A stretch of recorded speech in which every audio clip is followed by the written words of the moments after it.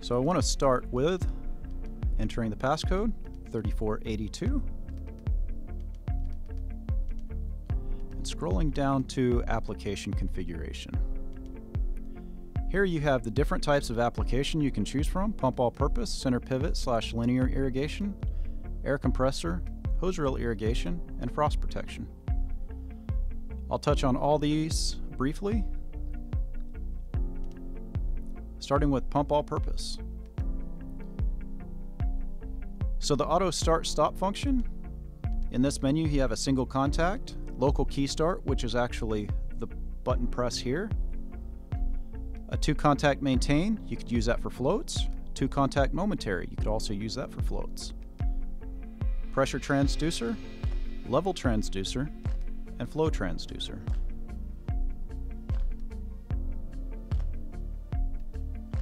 Auto start-stop function, you have single contact, local start key, which is the green key here,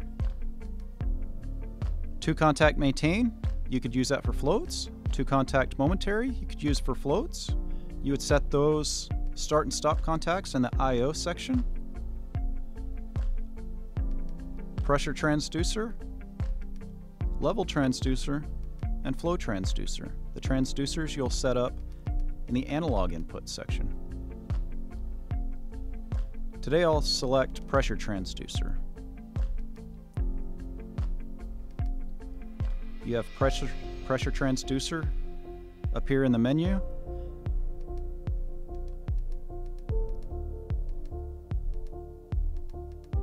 There's where your start pressure is and your stop pressure, where you want that to start and stop. Going back,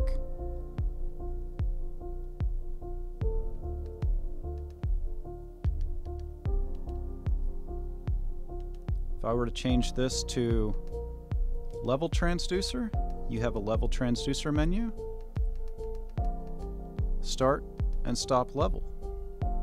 The same would be true with flow. Not to confuse anything, I'll set this to local start key. Your auto throttle method, you have maximum RPM, pressure transducer, level transducer, flow transducer, and a local throttle input.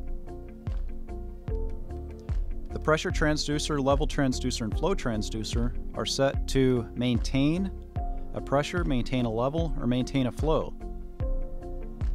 So setting your auto throttle method to pressure transducer, you'd go to the pressure transducer menu. This is where you would find your maintain pressure, deadband pressure, pressure maintained, whether it's discharge or suction, whether you want it steady or proportional.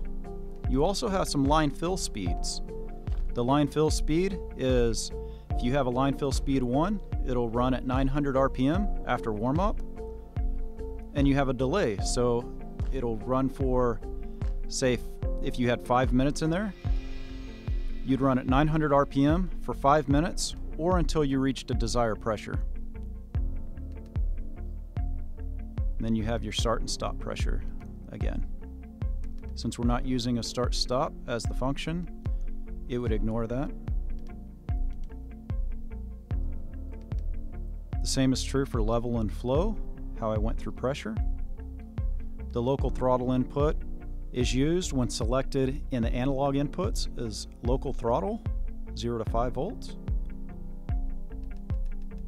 And then max RPM. This is the setting if you're wanting to maintain a certain RPM. Leave it at max RPM.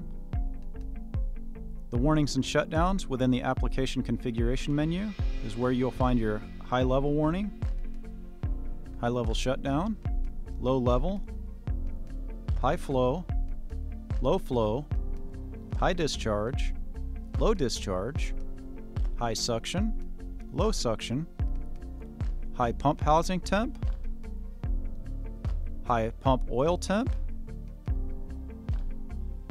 These settings, you do not have to start or stop or throttle to levels, pressures, or flows.